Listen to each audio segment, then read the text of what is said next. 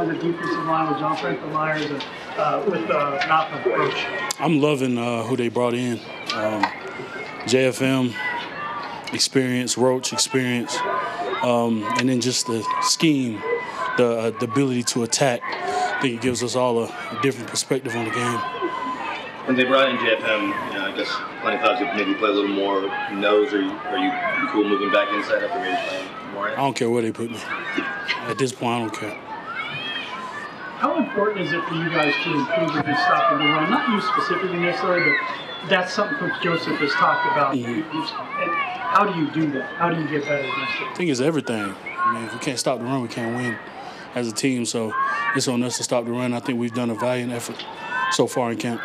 Schematically, is there less on everyone's plate mentally than there was last year?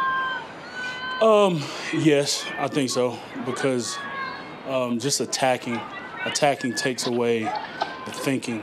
Like, oh, do I got to do this? No, just go. So, yes, sir. Well, then in year two, just with the same defensive staff, same coordinator, does that make it easy to just go and not have to spend much? Yeah, for me, for sure. Yeah, for me, just knowing everything's the same is just adding in, going back to my San Fran days of attacking. DJ, can you talk about your mindset with, your contract with during the final year? And I don't think any of it's guaranteed. Is that motivating? Does that change how you approach this season? I'm in year 8, man. I'm just playing football at this point. I'm wanting to dominate every day, get better every day. So, I mean, I'm not even thinking about that. I've done that before, and it's backfired on me, so I learned my lesson. I won't be thinking about contracts. In year 8, physically, are there different things you have to do to kind of prepare your body now than you did when you were younger? Oh, yeah. Yeah, if anybody tells you no, they're lying. or they're a kicker.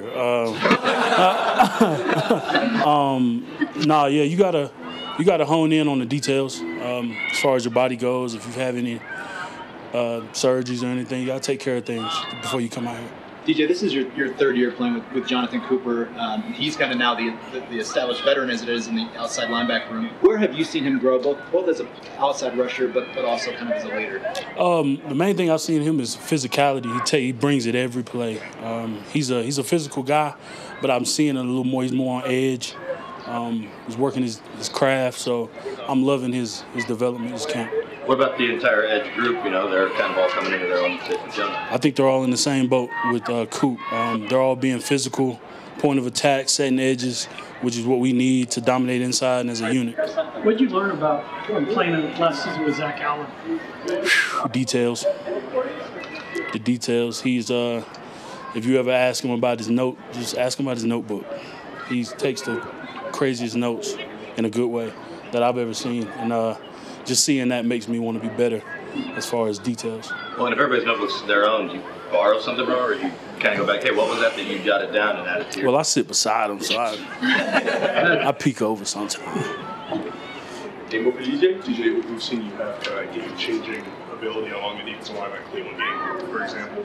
How do you make that a consistent thing as a defensive line? The attack.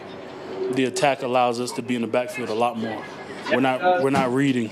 We're not reading. So yeah, and Alex is gonna love it too. So, but we're not reading. He might not have 180 tackles though. So the tackle will all be in the backfield. When you look back, are there opportunities you see on film where if we'd attacked there, we could have made that? Heck yeah, most definitely. Every game, yeah. Did VJ kind of talk to you guys about kind of why he's emphasizing attack? Like, what's the rationale behind that change? I feel like it's the new norm. Like, if you're not attacking, your D-line's waiting, and your linebackers have 180 tackles.